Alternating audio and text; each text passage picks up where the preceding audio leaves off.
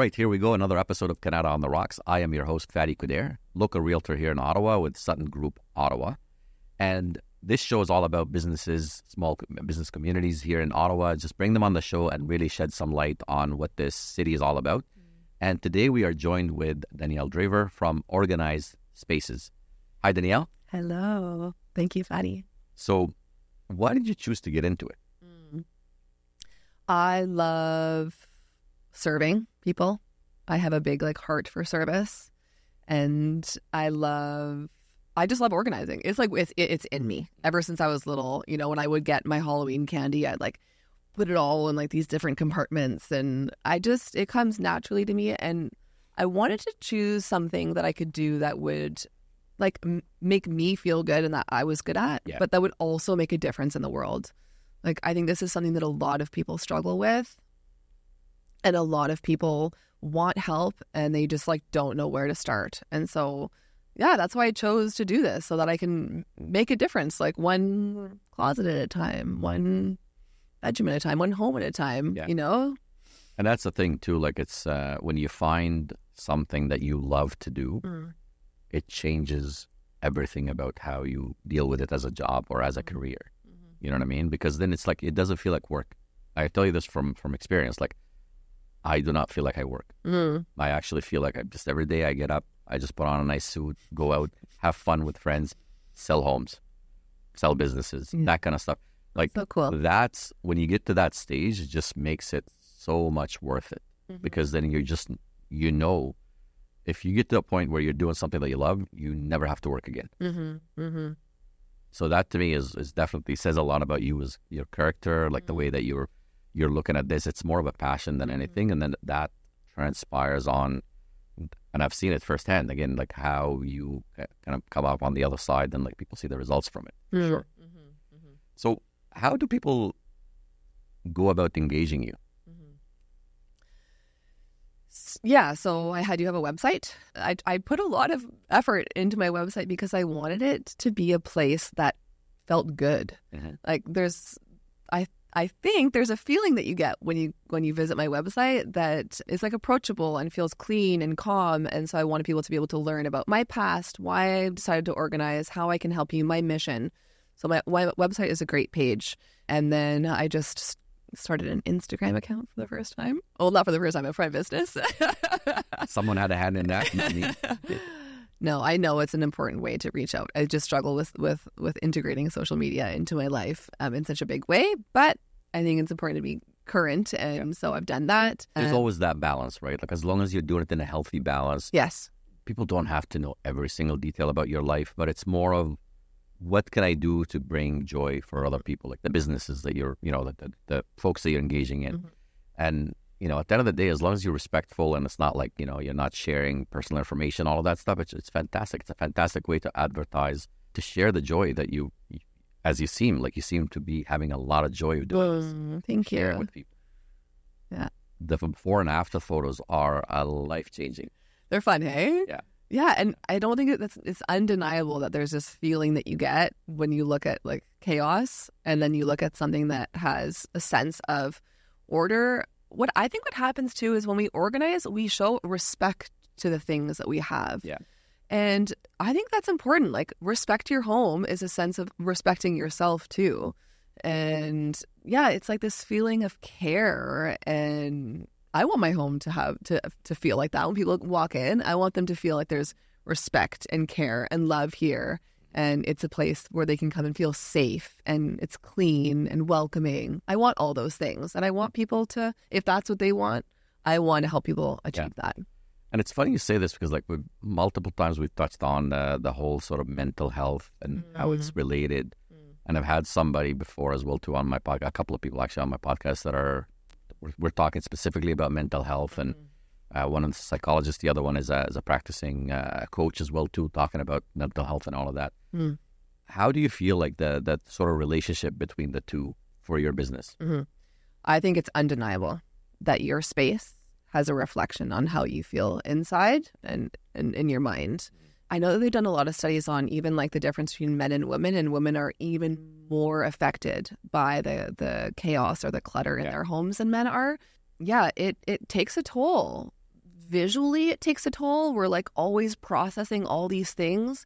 And so our brain has to like be like, okay, where is that thing? There's stuff everywhere. So visually it's exhausting, but also the burden of all the energy of all these things and searching and the frustration. I can't find my sweater that I wanted to wear. I can't find my boots. Mm-hmm. Where is that thing? That frustration, that resentment that maybe you start to build on kids or partner or whatever. Sometimes to yourself too. Like, it's Exactly. just like you're so Absolutely. It's a good point. tired. You don't want to be doing the cooking or the cleaning or all of that stuff. And like, biggest example for me is like, I'll do the laundry and on ADHD, I'll just throw it on the bed and I'll deal with it later. But then later I'm like, well, where is that sweater? Where is that, underwear? Where is this? Like, and it just gets to the point where like you're resenting yourself. And I'm speaking from experience, like literally resenting myself, going like, if I'm going to take like 10 minutes trying to find that outfit, that's 10 minutes that I'm wasting. Exactly. But if I had put it away properly the first time, then I'm only wasting a minute because I know where it is. I just go and open the drawer. There's the underwear. There's the shirt. There's this. And then I'm out. Yeah. I'm getting dressed in 5 minutes versus having to look for it for 10 minutes. Yeah. Yeah.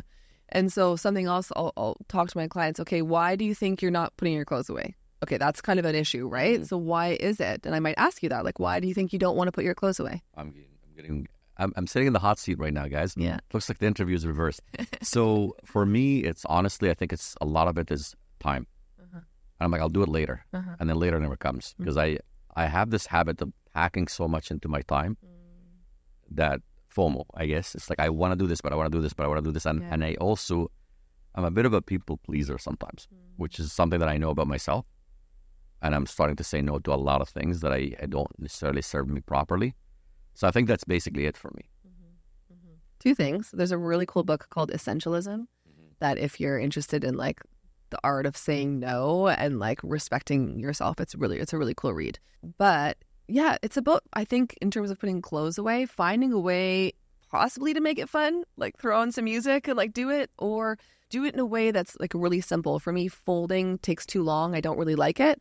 So I hang. I can see everything. I try to hang as much as I can. That's personally the way that I've managed to try to put my clothes away as much as possible. Also, having fewer items makes it easier to put your clothes away, right? And the biggest thing too, I find, and this is something that I actually incorporate also in my viewing homes and stuff like that for people. When I feel like when the laundry is far away from where it needs to go, it's definitely a struggle for a lot of people. So, for example, when you're looking at a laundry room that's on the same living space on the upstairs, and it's, you have a little bit of shelving that you can put all the towels and all of that stuff away properly, then you're not wasting time. And then it's right next to your room. So, like, it's easily, it's done. You just walk it over and put it away. Versus when it's downstairs, that's really the biggest struggle. It's absolutely. Like, you got to go downstairs and get it. And sometimes you're just lazy. You don't want to go downstairs and get it. And then by the time you get it, you're just like, I just did it because I had to, and then like you just don't have time to put it away. So if you can reduce, efficiency is the key, I think, in this situation. Absolutely. Yeah, and finding tips and tricks, like why am I struggling with this? What do I not like about it? Oh, I find it boring. Okay, listen to a podcast while you do it, or have a conversation on a speakerphone with a friend while you fold laundry. And there's lots of ways, and feel free to reach out and we can talk more about how to make those like mundane or difficult tasks, how to make them enjoyable, or how to add clarity to that. Like I can absolutely offer lots of tips and tricks for that. Yeah. And the other thing too is like we were talking about this at the beginning. I'm a huge like opponent of like making sure that like if something doesn't bring in value to your life, like what I mean by that is like, for a fact as a business owner, I can only deal with 10, 15 things. Those are my area of expertise in the business. But for example, like, putting up signs, that's not part of my area of expertise, and it wastes time. So I hire it out. Yeah. Find ways to like hire things out is it's not wrong. There's nothing wrong with it. There's nothing wrong. In fact, it's probably, you'll end up buying yourself a lot more time. Absolutely. So you just have to find like, what can I offload and what can I keep as a business or as again, if you run your life as a business, same thing. Yeah. Really. Yeah. And I encourage for people who feel like they really want to organize, but for some reason they don't make it a financial priority. There's so many other ways that we waste our money, or spend our money. We'll easily go to a restaurant and spend a couple $100 on a meal. But think about that and hiring an organizer and what that will bring to your life in consequence to that. All of the space that opens up, the money you save too by not having to buy that extra thing. You found that thing. Exactly. Like having a cleaner come in, once every couple of weeks. Yeah, sure, it's $120, $130. But I would rather do that than, go out to a restaurant and spend 2 hours at a restaurant. And I'm going to spend $120 either way nowadays with nowadays pricing. But I don't feel as good about it later on. I do feel about the clean home much better. Oh, yeah. You come in and you're feeling good for like a good 2-3 weeks when it's clean. Yeah. Like it's not I think it's just prioritizing what's important for you is really where it comes down to it. It's not just about financials. And hiring an organizer is going to help with like the physical home, but also your mental space. Those benefits are so wide. Yeah. And is it safe to say that a cluttered space is more like a cluttered mind? Absolutely. And sometimes a cluttered mind creates a cluttered space, It's a vicious cycle, for sure. Sure. But starting with like having somebody just come in or having a therapist too, like there's so many different ways where we can help with that clutter, but having somebody come in and just create some clarity, create some systems for you that you can then follow. I don't have to come in all the time. We can see each other twice a year or something where we do a refresh, but to come in and just be able to set some systems in place, create zones, create things that work for you. And then from then we're building a foundation and you can live life to the fullest. Yeah. And then the cool thing, like I was chatting with somebody else, they've hired an organizer a while back. And like when I asked, I'm like, well, tell me a little bit more because I'm interviewing you and I want to know a little bit more about this. Her thing was, it was so much fun. Like I can't wait because they do it twice a year. And I can't wait for when she's coming in next. Because again, it's creating that sort of declutter, easy space. The mind is a lot less, like it's not weighing on you as much in a way. Yeah, and now is the perfect time as we're transitioning into the colder months. Some of our summer things are no longer being used again. So bringing somebody in to help with, a seasonal swap or what items do you not use this summer? Okay, let's get rid of them, leave more space. And help with that kind of transition as we're going from these busier times to like slowing down, getting ready for winter. A big one for me was, I think I did a purge about maybe 6 months ago. I was looking at all my soccer jerseys that I wore over the years. And I kid you not, I had probably close to like 42 soccer jerseys. I'm like, I don't need to play on those terms. I probably need one white, one dark, and then one color just in case if I'm ever going to pick up a game and it's like, just take all three. But 42, did not need 42. So I had to give them all away. And it's like, I don't wear any of these. Like I just give them away. Give them to Valley Village or some other places like the Salvation Army, anything that someone can actually use it again. And it's not going into the dumpster. So tell me a little bit more about this because, in your package, a lot of the times you end up hauling away stuff. Where does that go? Well, so I live in Wakefield, and close to Wakefield, there's a community called Rupert, and they have an amazing community center with a consignment or like a thrift store in the basement that's 100% run by the community, and all the profits go towards the community. So it's just like an amazing program. And so when I haul a whole carload of donations away, they all go to the Rupert Community Center. And that is like that direct money is funneling back into the community members, into the sports teams, into the families that are struggling. It's a really, really beautiful space. Amazing. Yeah. So basically, like it's not going to places, I'm not mentioning names, but it's not going to places where it's a profit. I try not. Yeah, I try to avoid that. Yeah, but I will help my clients navigate maybe selling items so that they can make money that pays for the service. There's lots of kind of ways that we can. If there's a will, there's always a way, right? Yeah. Like if, for example, like I'll give you a simple one. I'm looking at, it's not an advertising by any means. I have this massive table, but I feel like every time I'm getting into my house, it's like just really massive. Like I don't need it. I hardly ever sit down and eat at the table. Yeah. And if we do, it's just the three of us, maybe five of us at some point. I don't need that much of a space. So now I'm like, well, I got to give it away. I don't necessarily want to sell it, but I want to give it away to some homes. And I'm thinking actually some of the people that came from Gaza, like I'm going to give it away. Yeah. Here we go. Just tell me when and where and I'll haul it for Absolutely. you. But then I'm also not going to go and buy like a brand new table. Just going to go and get something that's used because at the end of the day, like I only use it maybe once a week for dinner. Yeah. Like it's not a huge, dinner is not a huge thing for us at my household because of the nature of my job and this and that. And a lot of the times it's like kids are here, there, that kind of stuff. So just trying to be able to do it in such a way that it brings a little bit of joy makes it a lot easier, a lot simpler to deal with.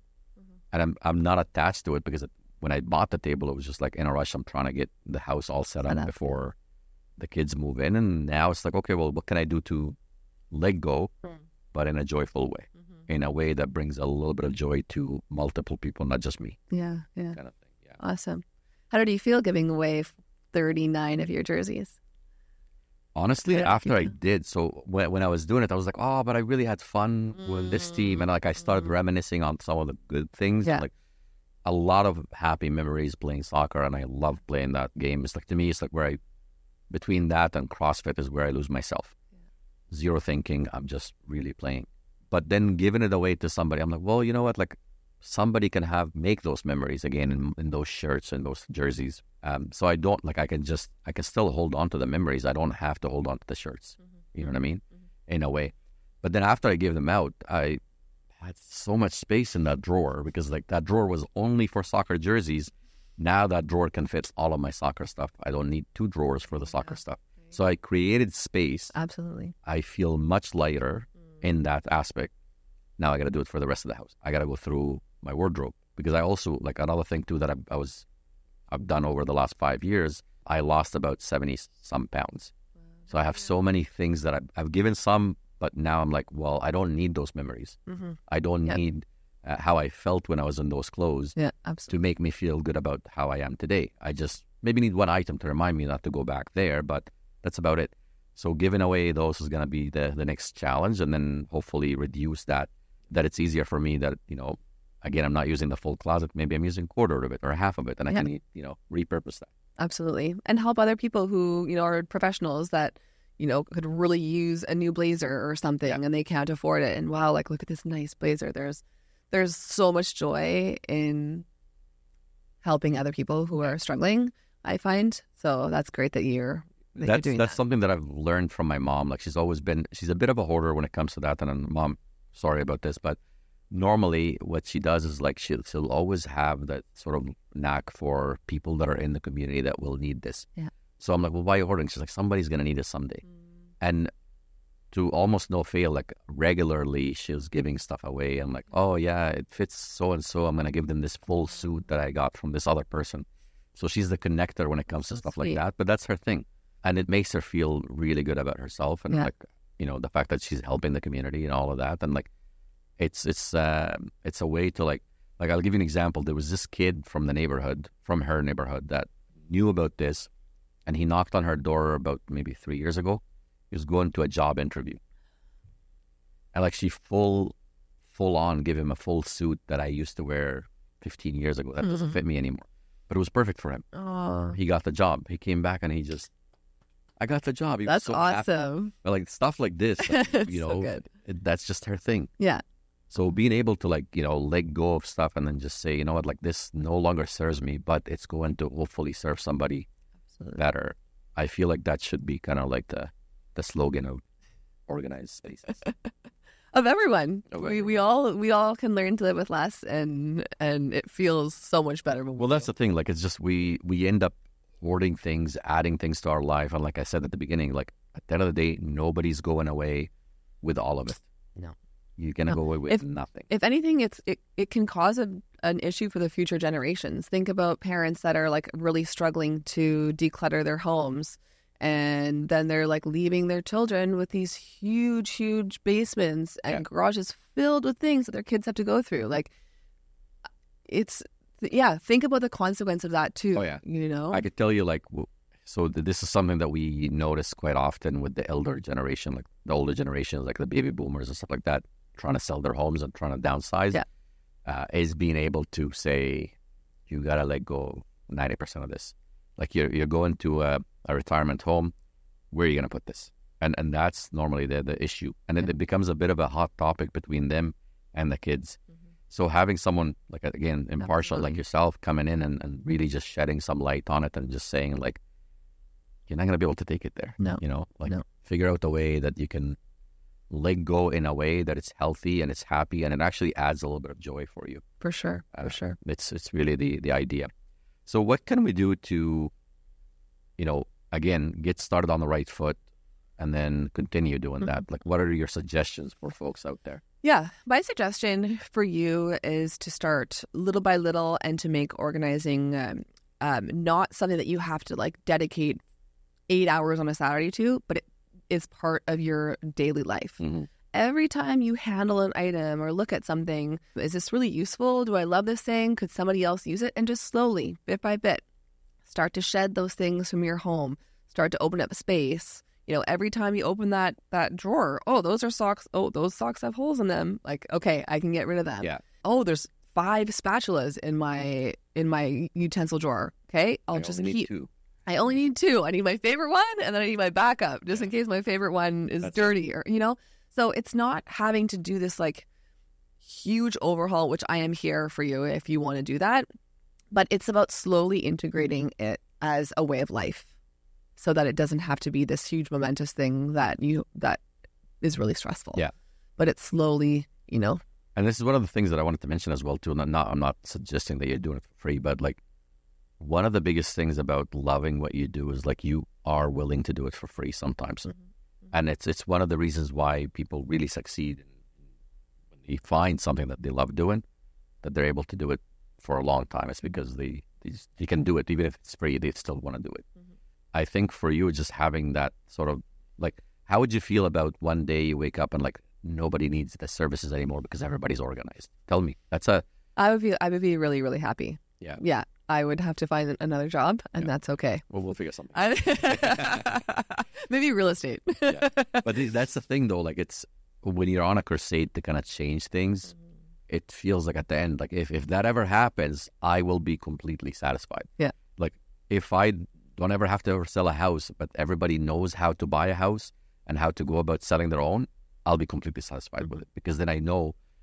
The reason why I got into it, because a friend of mine a long time ago ended up completely losing everything they've owned because their dad decided to buy a home. He didn't know what he was doing, lost about $70,000 on a home that would have been about $140,000. Just lost it completely. So just being able to, like the reason why I got into it is nobody needs to lose a home. Everybody needs to have a roof over their head. Yeah. If that's happening and they don't need my help, that's amazing. I'll find something else. Maybe a cafe on the beach somewhere. That sounds fun. Yeah. That's always been sort of in the back of my mind. That's your retirement plan, That's my retirement plan. A cafe on the beach somewhere with some, cocktails, lattes, that kind of stuff, and then some good time. Danielle, really appreciate you being here. This means a lot to the community. Also, the services that you bring, it's something that I believe in my heart of heart, everybody needs it, regardless of how organized you are, how OCD you are. We all need a little bit of organizations here and there. We all need a little bit of shedding here and there. I agree. And then really like just being able to kind of let go of things, open up the space for more things to come is a good way to look at it. Just because you're letting go doesn't mean that you can't fill the space with something else. And when I say that, fill the space with something that's more joyful. More time making art, playing with your kids, being creative. You don't have to spend 9 hours of cleaning if you can spend 3. Yeah, absolutely. And that's the biggest thing. Again, the time is like the one asset that you can never make more of. If you are able to just generate more time by having declutter space, I think that's the ultimate. You hit the goal on the head. So again, thank you so much for sharing your story and your success. And we'd love to, again, provide you and bring you more business, and then really just kind of show the folks out there. So for that, without further ado, I just wanted to ask you, is there something that you want to bring, maybe a promotion, absolutely, like that we can help the folks out there for watching this episode and really learning more about you? What can they do to maybe take advantage of? Yeah. So anyone listening, if you are interested, I'll be offering a 10% off of any package purchased. And that's just to kind of support you on your journey. So let's do that. Promo code #podcast2024. There we go. Right. So we're going to use that as a promo code. Just reach out to Danielle. You'll have her contact. Finally, she's on Instagram, so you should be able to do Instagram message. I made one post. Made one post. Hopefully, we're going to make plenty more posts to come. Yeah, for sure. Really appreciate it. Thank you so much for sharing the story. And for folks that are watching, if you like what you see, please hit the like button. And don't forget to subscribe. Hit that little bell icon so you can get more and more alerts about every episode, every business that we bring to light. And if you have any businesses that you think of in the city that made an impact on your life, and you want them to just at least be featured on this, we'd love for you guys to put that in the comment. Give us the name of the business. I'll personally reach out and bring them on the podcast. As everybody that I've brought on the podcast, it's a fantastic place to be. 5 minutes in, you feel like you're home. So don't hesitate. Just let us know who that business is and we'll bring you on. Thanks again for watching. Yeah. Thank you.